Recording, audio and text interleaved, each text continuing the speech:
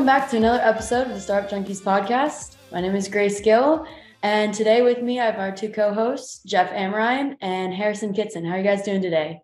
Doing great. Glad to be here. Great to be here. Good.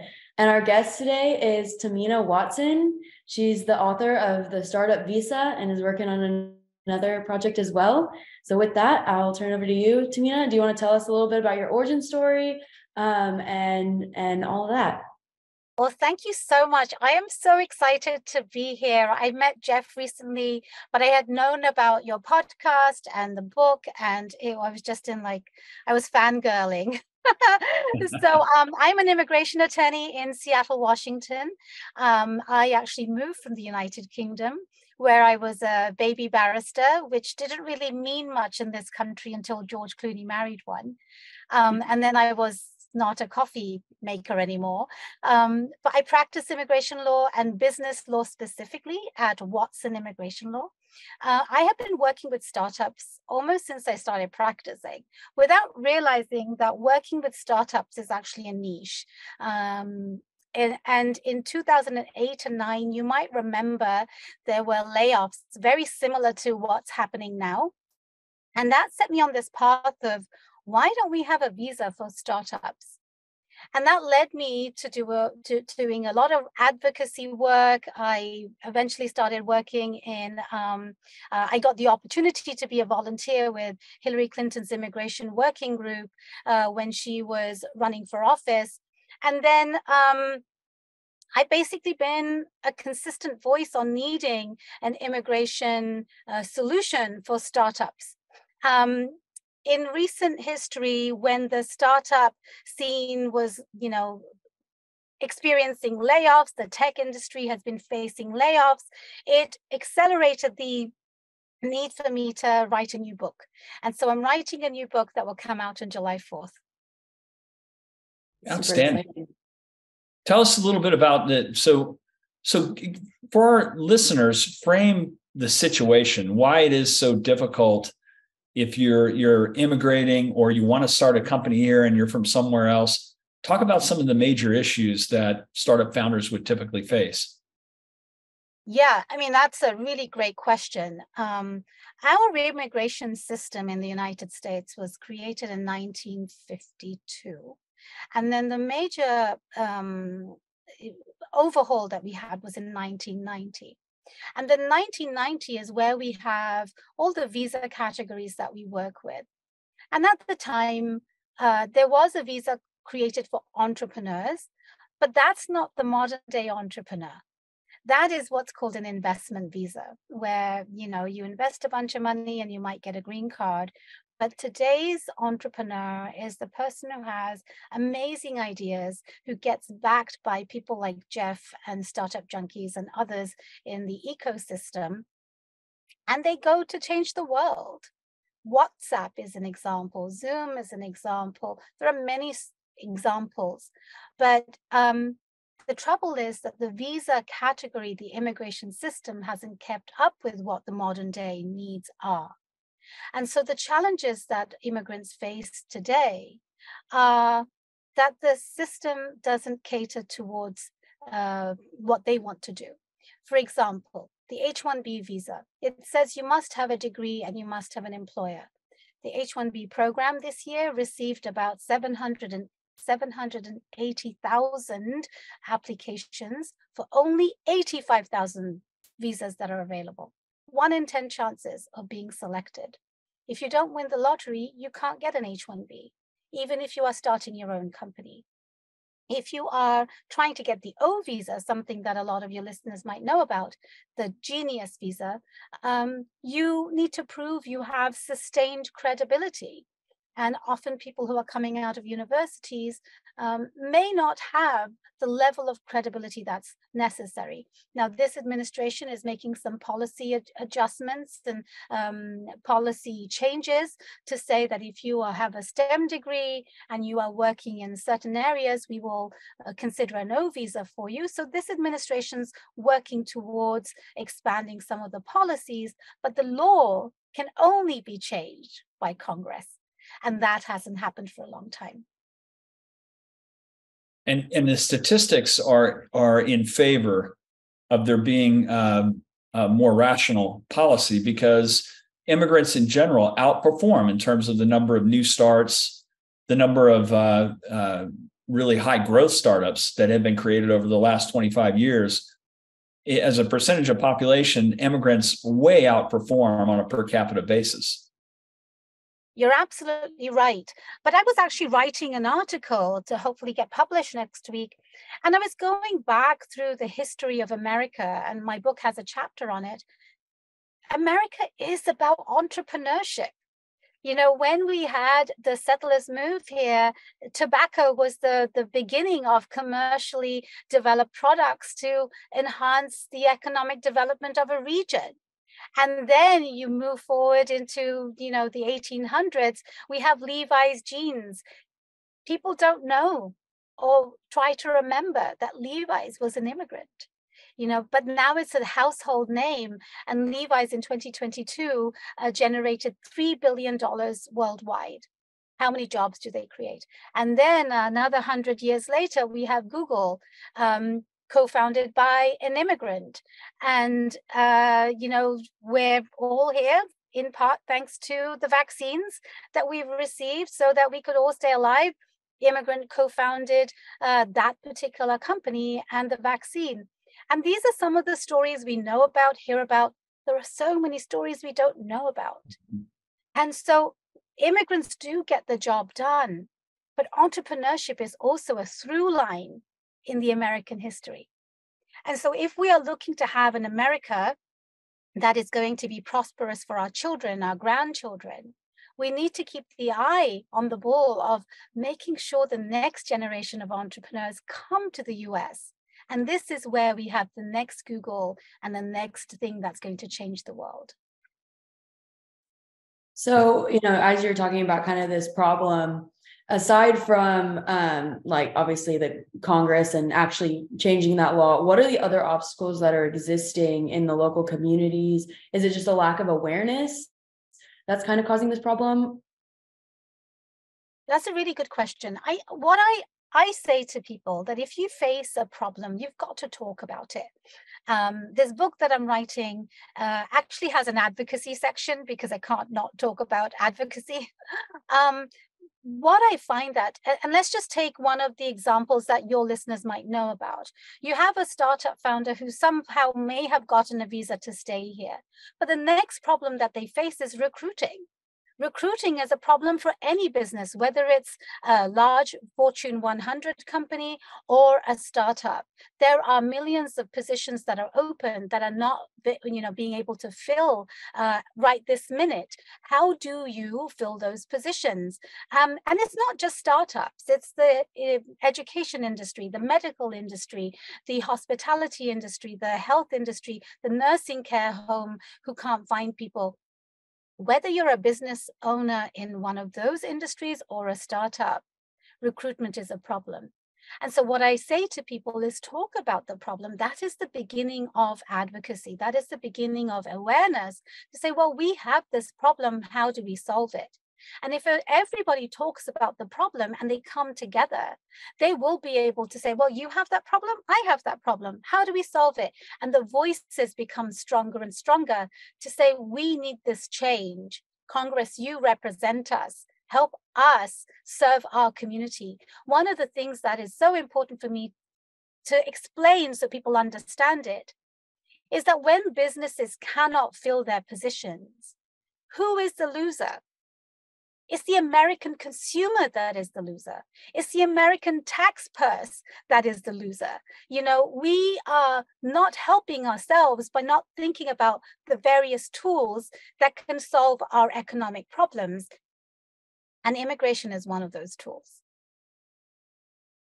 Do you think part of the issue is there's this sort of conflation of the issues that we have with the southern border and the mass migration that occurs there and all that's going on with the cartels and different things versus the skills-based immigration that we really need as a matter of national security and national prosperity?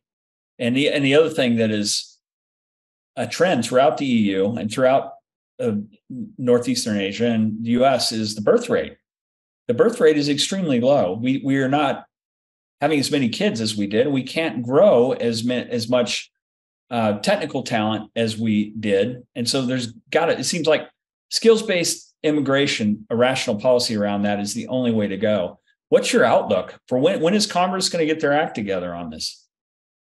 I 100% agree with you, Jeff. And I think there needs to be a push towards dividing these issues. Because the humanitarian crisis that we see at the border is always been put forward as the reason that they can't do anything. Yet we need to really separate legal immigration as a topic of its own for our own benefit in the future. One of the things that's so important that you mentioned, Jeff, is Europe and other countries, they're all struggling and they're all trying to fight for the next talent. And so just last week, for example, Germany announced that they are going to change their laws to attract skilled workers. Australia did that just a few weeks ago. Canada did that last year, where they said we're going to take 1.45 million immigrants into their countries. And just 2 weeks ago, I think it was not even a week ago, the UK announced a high potential visa, saying if you were educated in any of these US schools, we'll just take you. And so what's happening to us? We're taking the international students, we're training them, and then we're saying, we don't want you anymore. And so we're training the next group of talent. And with AI, I mean, you know this better than me, being in the industry, AI is in a moment where the world is about to change if it hasn't already. And if we don't have the people who can navigate those technology changes to help us with our own economy, then where will we be in the next 5 to 10 years? In fact, there was a report that came out just a week ago. I think the reporter's name was John Marcus, and he was also on NPR yesterday. He talked a lot about these things too, basically saying, the student population is already down, international student population. And if we are now sending them away or not letting them stay, we are truly in trouble for the future. And I have been saying that for a while, because as an immigration attorney, I see that on a grassroots level, that what is going to happen. I'm a naturalized citizen in this country. I'm so glad you're here, Harrison. We'll see how long you stay and what happens to your future. But I love it. I love being here. America's given me my home. My children are here, and I want a country that my children can prosper in, and their children can prosper in. And I think we need to use our voices with every tool possible, particularly immigration, to make that happen. Can you speak partly on how you feel as though, more so than just immigrants coming over as individuals, as employees at individual companies, but more so on how collectively coming together, how important kind of diversity is in this country, and what these new things that you're trying to pass can help with that? Yeah, that's a great question. I mean, diversity is here. We are a diverse nation. We were always diverse, and we are getting more and more diverse. When it comes to a diverse population, you've got to cater to the needs. And the way you cater to the needs is having professionals who can serve them and understand them and feel connected to them. I think the world is a much smaller place than it was 20 years ago, 30 years ago, and probably it's going to be even smaller with all the revolutionary things that AI will do. And I think diversity, having a diverse community that is reflected at every level of, whether it's the schools, the hospitals, or, the nursing homes or government, we need that to be reflected. And I think we're at a critical moment in our country where COVID has given rise to so many issues that were salient. And I think we have to address all of these issues. And immigration, the laws, all laws, if you speak to scholars in constitutional law about how you buy a house, there were always elements of discrimination in everything. And we can't necessarily take away discrimination in one day, but we can work towards it. You went through the process of you were passionate enough about this whole subject that you wrote your first book. And a lot of our audience, I know, has great expertise or they're subject matter experts, and they may have a book in their heart and in their head that they want to write. Talk about the process that you went through to actually create the book and get it pushed out and get it into people's hands. I think that's something our audience would probably be pretty interested in as well. Sure. Thank you for asking that question. I think feeling compelled to help people has always been the driving force. But I'll take you a little bit back, further back into how I became a citizen and what happened next. And in fact, with 4th of July, I wrote an op-ed for 4th of July in the Seattle Times once I became a citizen, and I'll make sure you have it. And as I get close to it, I always read that. I became a green card holder because I fell in love. I had my own sleepless in Seattle moment when I met my husband, and it was a long distance relationship. And eventually we got married and he sponsored me for my green card. And it was challenging at the time. And I thought it was like my life was over because I'm stuck in this process. It's nowhere as bad as it is these days. But at that time, it felt challenging, but I couldn't leave the country. I also faced a lot of challenges, border crossings, all the things that my clients now face. I was facing them.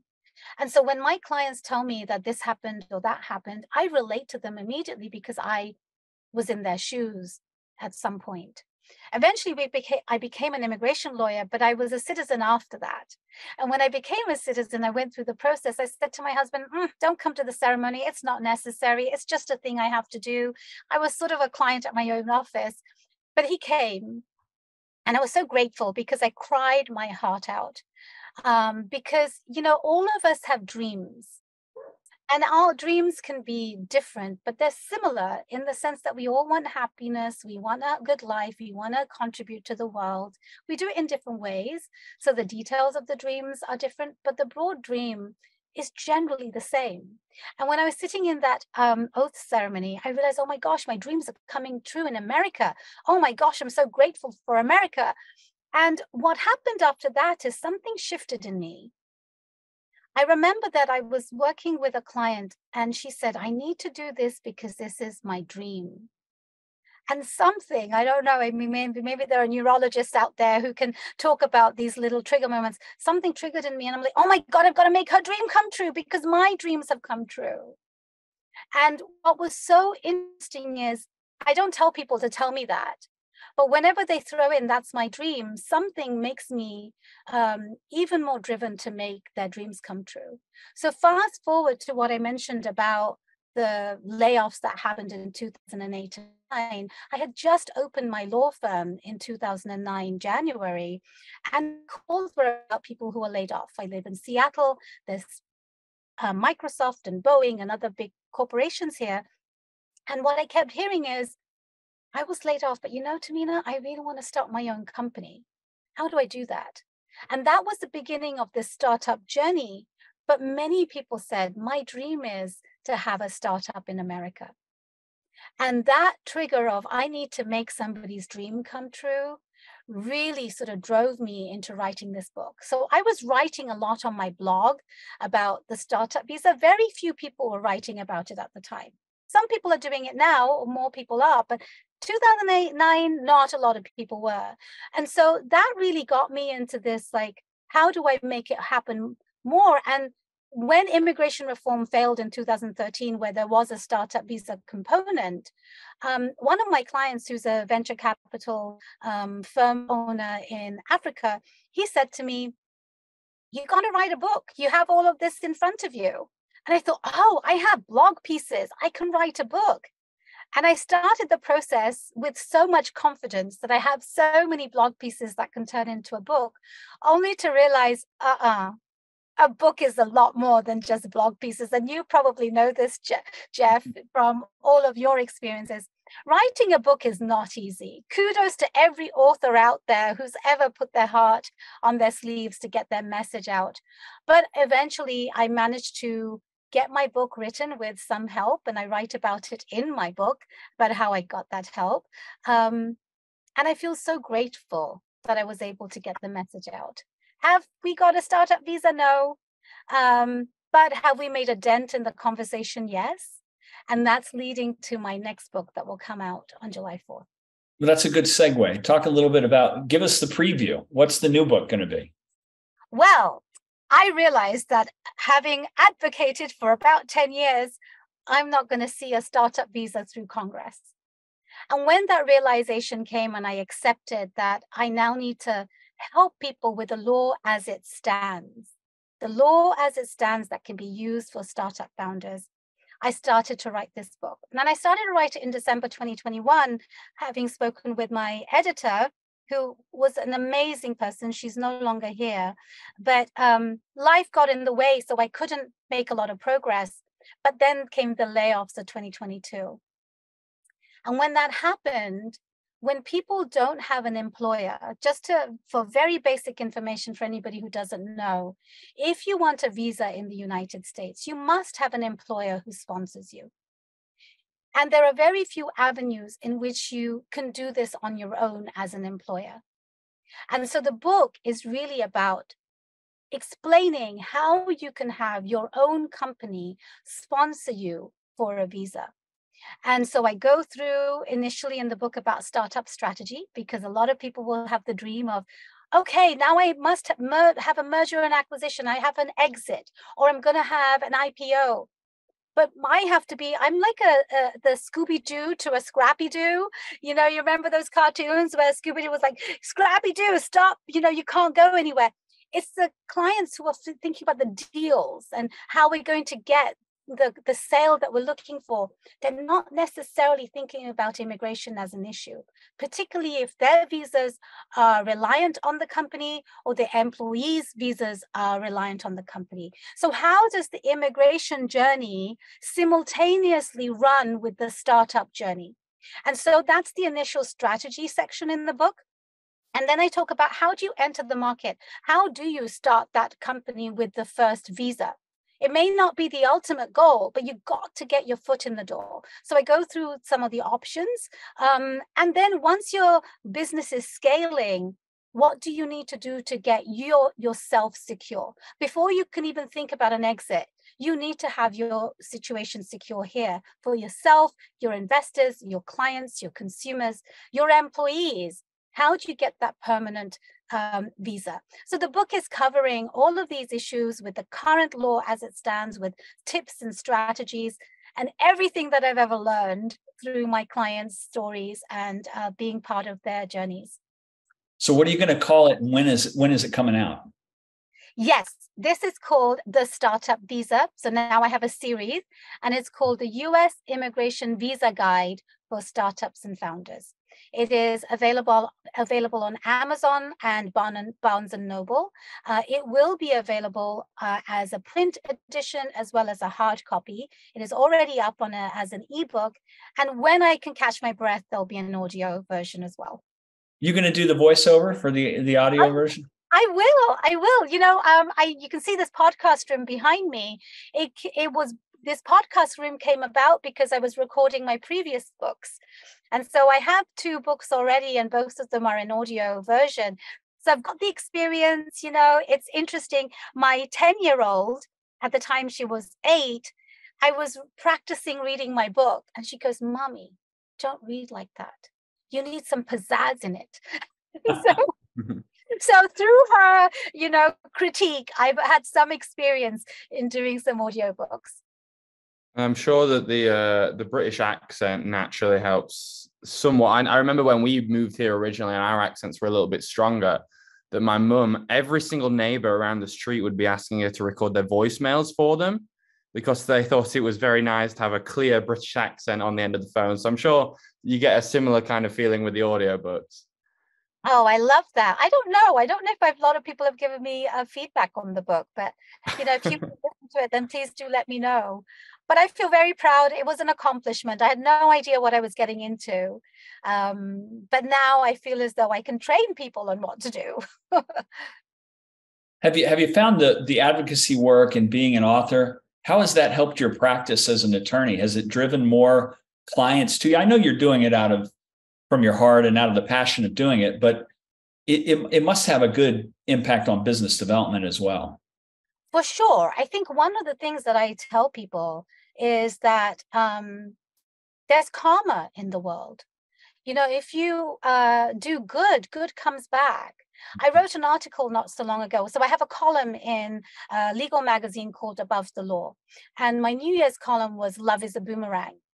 Basically, for 1 year, I was just testing that the world feels so chaotic. There's the COVID issues that are hampering my clients' lives. How do I solve their immigration problems when these problems haven't come back?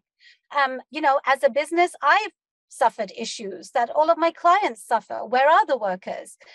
So many things were happening that I said to myself, I'm just going to love. I'm going to love my file more, my clients more, the pen more, the water more. I'm just going to love. And I'm not going to worry about anybody else. I'm just going to focus on love. And what I realized is love comes back to you. It comes back to you in spades. And business is like that. If you are putting the good work out there, authentically, genuinely loving the people will love you back. So my practice is successful. I have been in practice since 2009. I have employees, and the good work of advocacy comes back as business as well. And so anybody out there who thinks that, losing time on advocacy is a deterrent, no, your expertise in the problem that you and only you can identify will help those who don't have a voice speak up. And those who do have a voice or don't, or getting their voices will need help from you, because your voice will attract the voices of the others in the similar shoe. And then those collaborations all help towards business. Your points about paying it forward and karma and just doing these important things and kind of from the heart. It seems timeless and it seems notional, and it's been written about, and most major religions of the world speak about it. But there's even a lot of scientific, really good peer-reviewed stuff from people like Adam Grant, who wrote Give and Take, who said he characterized 3 different ways people look at the world. One is takers are those that look to optimize their own position, and they're stepping on people their whole career, and they can optimize in the short term. There's matchers, or people that look for reciprocity, that say, well, I'll do this, but I expect something in return. And he made the case and then backed it up with lots of anecdotal and empirical evidence around people he called givers. Those that just do it because it's the right thing to do in terms of how they treat people, in terms of how they view the world. And it comes back to them many times over, just as you said. And another one that's in the same vein is a guy named Jay Baer wrote a book called Utility. And it was all about how to build a brand. But his basic assertion was try to be helpful first before you try to sell anything, regardless of whether you actually ultimately sell anything. If you're helpful first, it will build the kind of brand promise and the feeling about what you're trying to do that's going to capture people's hearts. And they're going to, particularly if you're genuine about it, they're going to come back to you. So your philosophy, I think, is right on. It needs to be done more often. People really need to approach what they're doing in the world with that same kind of point of view. So you're in good company with some other thought leaders in addition to yourself. It's really, really good that you're doing it that way. Well, thank you so much. I have to read that book now. But I think, we're on this earth for such a limited amount of time. What's going to be our legacy? How are our children going to act? We are mirrors for our children.